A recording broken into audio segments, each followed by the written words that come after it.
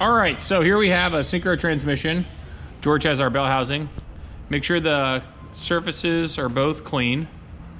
And to mate the bell housing and the transmission together, we use a liberal amount of RTV sealant, making sure you have a continuous bead. You see George going round and round.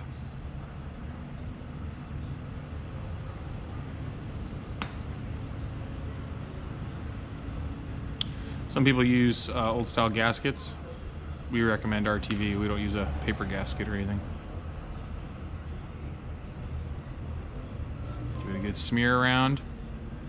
You do not want any gaps in your sealant, because then you will have Swepco 210 red drool coming out between your bell housing and your transmission body.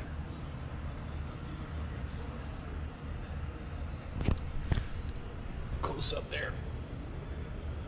George is really working it.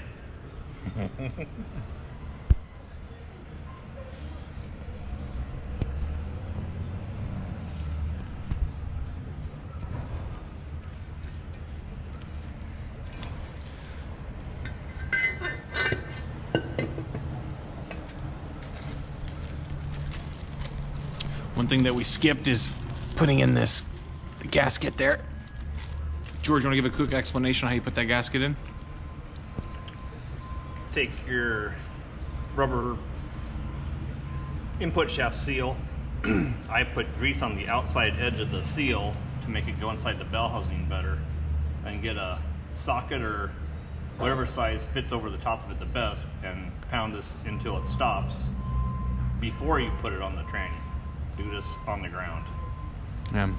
Just make sure that your seal's got a good seal and that you don't have any folds or it's crooked. You will have issues if that seal is not flush, flat, and tight in there. And then once you've got it set up here, on the dowel pins, you take your bell housing bolts here and you bolt it to the case.